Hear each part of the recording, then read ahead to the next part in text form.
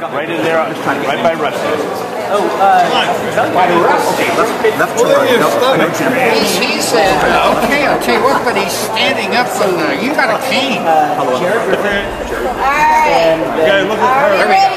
What do you make of the current private efforts, SpaceX and other? Whoever wants to go in space is welcome to do it. That's right. There's a lot of room up there. Do you trust that private companies can be as safe as NASA has been over most recent years? You know, it depends on how they do it. If they do it rigorously, like we did at NASA, then they can be successful. If not, somebody's going to get shot.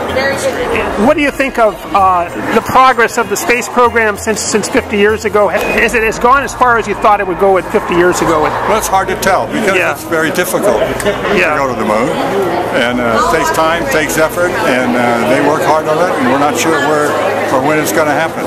Are you happy with the private companies getting into space race, or would you prefer NASA be in charge? Well, actually, North American Rockwell was a private company. That's true, but it was a contractor for NASA. Sure. Yeah, they built the spacecraft. NASA supervised it. Yeah. And so it's a little twist on the contracts, I guess. I haven't seen a current contract, but you still have a company building it and NASA supervising it. That's true.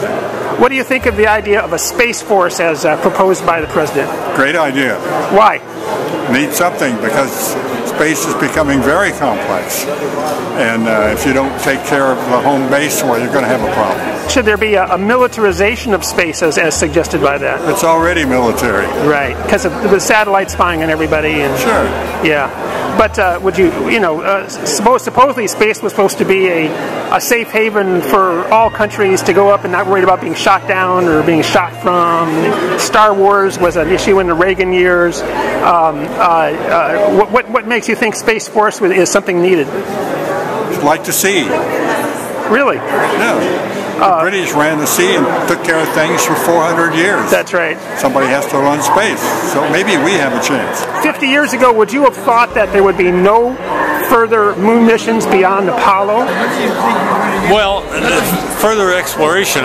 Frankly, my preference was going on to Mars from the moon, but that didn't happen either. So I've been pretty disappointed that things have gone as slowly as they have. But frankly, my overall view of this is as long as we're moving forward, that's what counts. I don't want to see us move backward.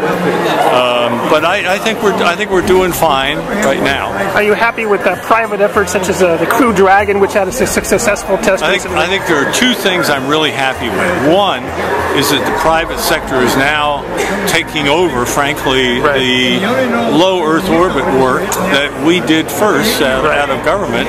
And the second thing I'm really happy with is that, frankly, we went to the moon as Americans and as Russians and as whatever today. Okay, but when we go out to Mars, I'm convinced, like the space station, we're going as people from Earth. We're going as a planet out beyond Mars, Mars and beyond. Are you unhappy that 50 years later we haven't returned to the moon in a manned mission or even gone to Mars? Frankly, I'm not a Mars believer because I believe that has distracted the nation from going back to the moon.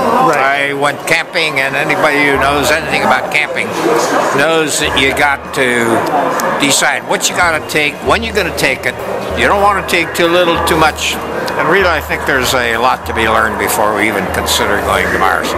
But I think it's a long-term goal that may be worthwhile, but it's really a question is the nation, is the world willing to step up to that kind of a payment? I would just like them to step up to going back to the moon. And are you surprised that after 50 years you haven't gone back? Surprised isn't the word. Basically, I'm just disappointed that I never saw an American back on the moon, and I have concern that my children won't be able to see an American back on the moon. What do you think of the idea of a space force, militarization of space as opposed to exploration? I haven't given much thought to it. I'd like to hear some proposals and see if it might provide, I think, the momentum that we need to get back into space in a big-time fashion again. I think that the commercial entities are doing a pretty good job. Right. And I'm interested in seeing how far they can go, and then who's going to take it farther than that. You're all still alive. You're all still here. Oh, you yeah.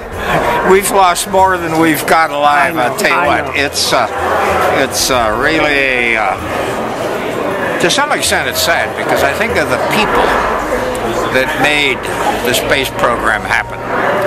And I think of George Low, I think of Dr. Gilruth, I think of Dale Myers. Yeah. I think of the real pioneers who paved the way. And I don't see that we have got a generation that can match up to the generation that took us there. So I think the real challenge of going to the moon is to find the people who are going to lead this generation back to the moon.